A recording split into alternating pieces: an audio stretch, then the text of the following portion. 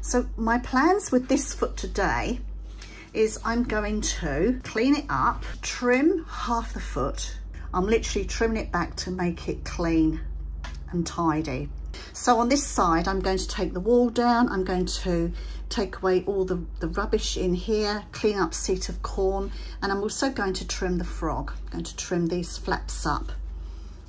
This side I'm going to leave, and then I'm going to apply Hoof Doctor. Hoof Doctor is a product that is being designed to protect and maintain and help the equine foot. And this particular product in my hand is like a liquid, and it's a bit like hoof oil, and it smells divine. Now, when I first looked at this product, I was quite surprised at the smell. I wasn't too sure if I liked it or not. It almost smells like a smoky campfire. And at first I was thinking, oh, I don't know about this. But then as I started to use it more, I actually found I really liked it. And I felt like, I don't know, I felt like I was making a difference to my horse's feet. Now, we know that you have to have a trim and the terrain and the feed and everything else. You can't just slather this stuff on and expect a miracle. This has got to work with everything else. So the purpose of using this today is that Hoof Doctor are one of my sponsors. So thank you, Hoof Doctor, first of all, for sending me these products for me to have a play with and have a look at and smell. And also what I'm going to do is I'm going to put this product on the whole foot. So half of it's going to be trimmed, the other half is just going to be scrubbed. And then I'm going to put the product on all over the sole, the walls, the bars, the frog. Then I'm going to leave it on there at room temperature. I'm going to try and stimulate a little bit of movement. Now, it's going to be very difficult because this is not an intact foot. And so we have to bear that in mind, that we are not comparing to a real life foot. But what I want to do is I want to see how much this product actually penetrates into the foot.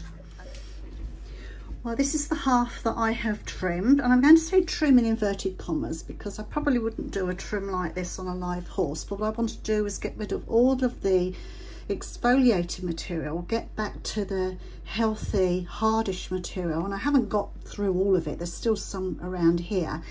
This part here I had a lot of trouble. It was almost as if the bar had actually come over, and I was trying to get this material out here and to bring the bar back, but it's still a little bit high, and I've got like this step here. So I thought, well, no, I'll leave it, because in real life, would I bring that down anymore? I'm not sure whether I would. And this side, I've left just as it is. I might have hit it with the rasp a few times when I was doing this side, but I think that I've managed to keep it all intact. The other thing I noticed is that this side of the collateral groove was very deep and full of muck, and the frog was going over. So I've trimmed back those frog flaps around here. Again, I probably wouldn't trim it up as harsh as this in real life, but I wanted to give it a good chance. And we've still got this frog flap here, but can you see it's actually going over, and this collateral groove is wider, and there was hardly any rubbish and muck down in there. And down in here, it really stunk. So I'll be interested to see just how deep this goes. But I think we're looking at apples and pears really with these two sides. But we don't know what we're going to get. And we just need to think about where this product's going to go and how deep it's going to go. Now it says give it a good shake. And I know that when my farrier put this on my horse, I don't think he shook it enough. And he was a bit mean with his... his application.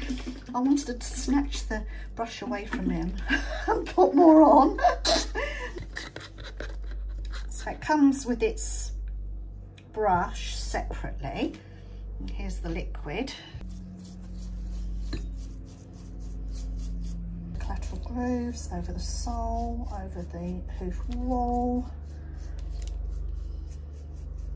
the heel, and also the frog. So there we go. We have the product all over the wall, all over the sole, the frog, collateral grooves, heels. I'm going to leave this now as it would in a live horse. I'm going to start my timer now, and we'll see how that is going to absorb, just as it stands like this for a little while.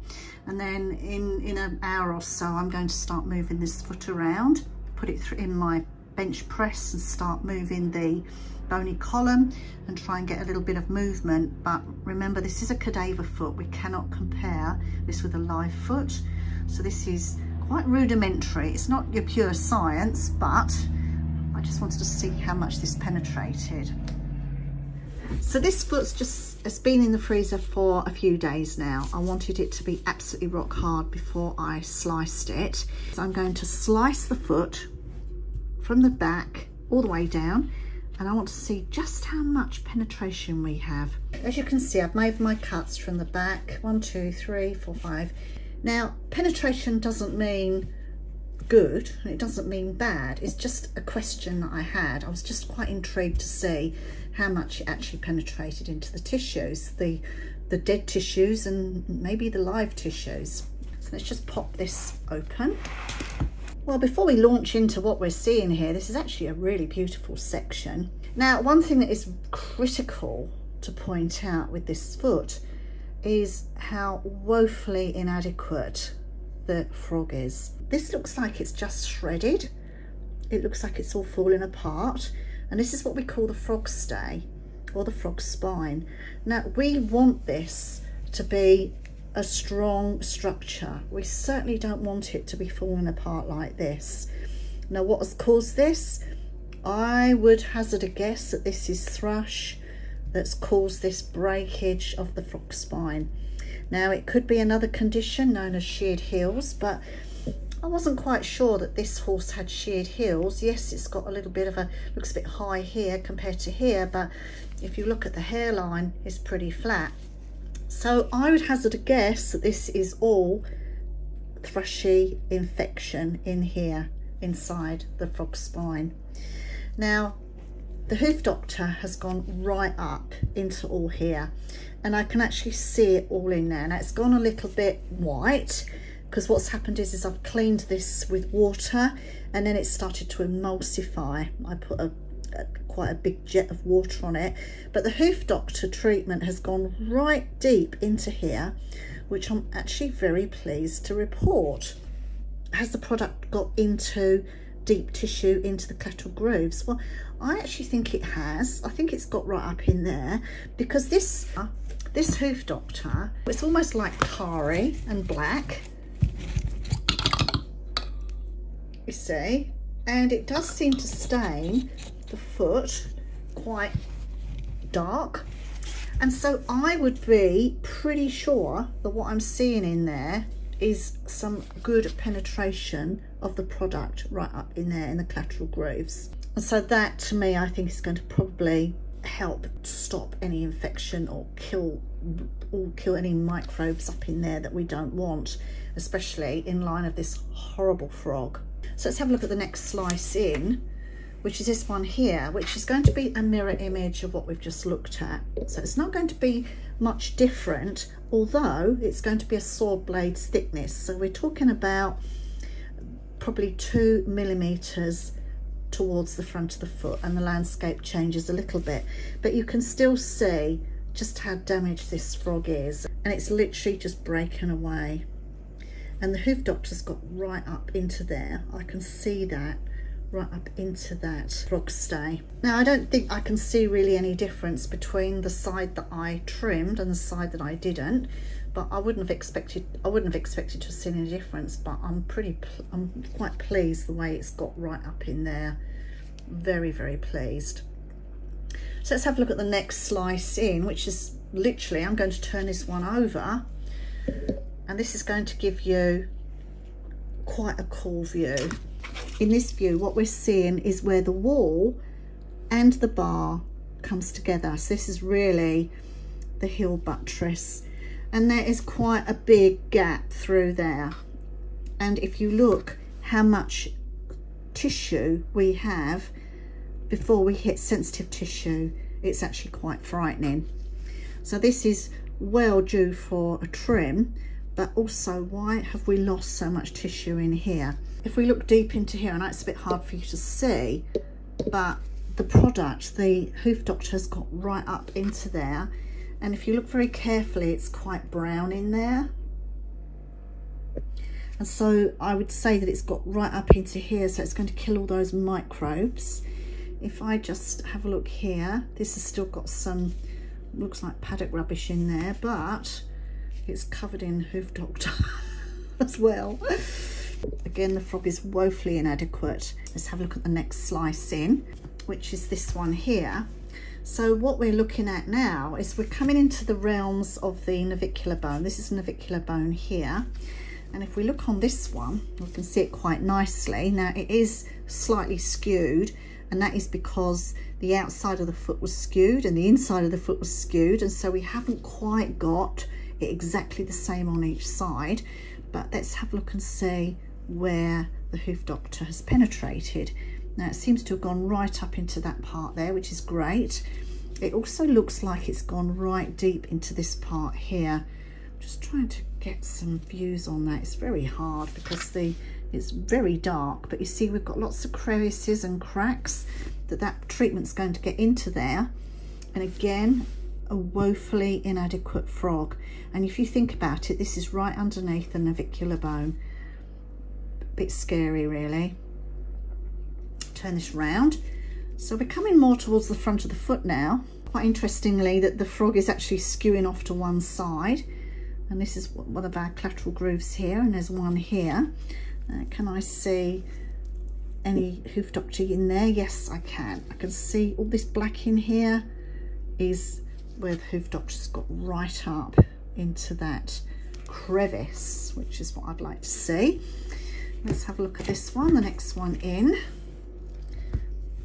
And this is quite a cool view, because what we're seeing is the bridge almost of the distal phalanx, the coffin bone. Now remember, it's not quite exactly the same, again because we've got a bit of skew going on here in the external foot. Interesting looking bar here and a funny looking bar here, but how much has the Hoof Doctor penetrated? It has gone right up into there, right up into that point. I can see it actually going into the tissue. That's what it looks like to me, where we've got this little crack. So it looks like where there are cracks and crevices, this product is really getting into them. Turn this round. Now you see we're getting almost to the front of the foot now. So this is our distal phalanx here. Tiny little remnant of digital cushion. This is frog again. And if you look, you can see it's quite dark in there. And so the product has got right up deep inside those crevices. And this is at the very front, really. You can just about see how much distal phalanx is there. And this is quite satisfying to see how brown this is in here.